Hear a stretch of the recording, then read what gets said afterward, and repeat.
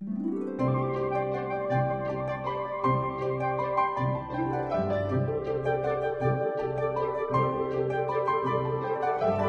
student teacher at Yates Arts and Education Magnet School brought his science lessons to life when he recently launched and landed a hot air balloon right on the school's playground.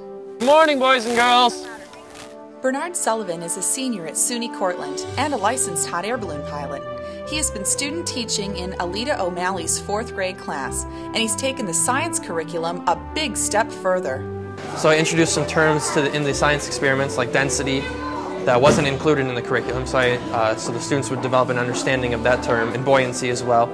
Introduced the terms, then I developed the lesson, which was a PowerPoint, about a half-an-hour PowerPoint show talking about my experience with ballooning, the history of ballooning, the physics of ballooning, and what they can expect to see for the outdoor inflation. And it wasn't just the 4th graders getting involved with the balloon. Yates teachers decided to make it a school-wide, interdisciplinary lesson.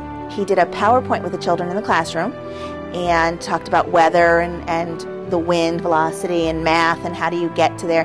And then one of our teachers who's actually been up in a hot air balloon showed a short clip of that. Our librarian has read books about hot air ballooning. Mr. Lichten's class did the timeline. Mrs. Hines' class did the hot air balloons.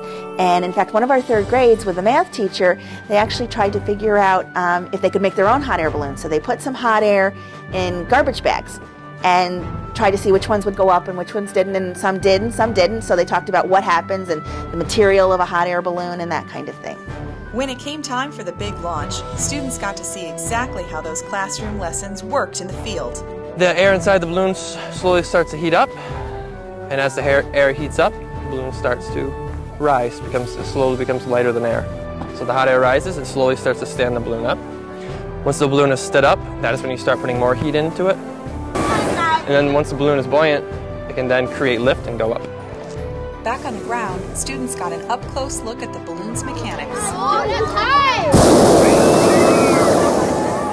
And by most accounts, it was worth it. I think the balloon was pretty interesting because how the pencil point flame got shot up and how the cold air made it stand up. Bernard's class even got a special assignment at the end, helping to pack up. I really enjoyed it because it was probably the first time and probably the only time I'll ever get a chance to see a hot air balloon. This is what it's all about here, doing things like this. Flying is just a sub part of it.